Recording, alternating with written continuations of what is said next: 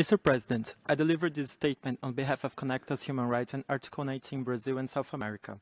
This information is challenging Brazil's democracy, its electoral system, and our upcoming general elections. The propagation of false or misleading information affects the collective dimension of freedom of expression based on the expectation that society can, precisely, be well informed and be able to fully exercise its right to political and social participation. This practice has globally recognized impacts as seen in the COVID-19 pandemic, in which disinformation continues to influence the numbers of deaths and of people vaccinated.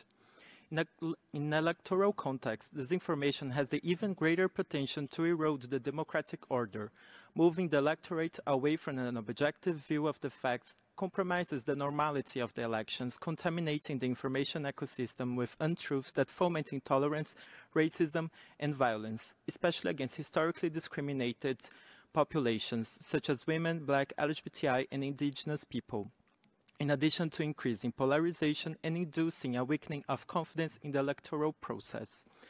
Among the different waves of misleading information that we see in Brazil is the questioning of the integrity of the Brazilian electoral system, including by public authorities and President Jair Bolsonaro himself. To question the electoral system is to attempt against its functioning and against the democratic state, in addition to dangerously encouraging actions against the institutions.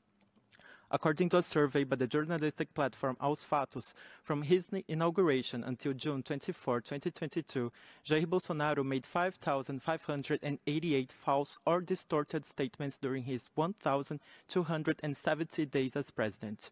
Faced with this worrying context, we call on the Brazilian state in its different powers, as well as the digital platforms themselves, to promote the fight against disinformation, guaranteeing an informed, diverse, and peaceful public debate.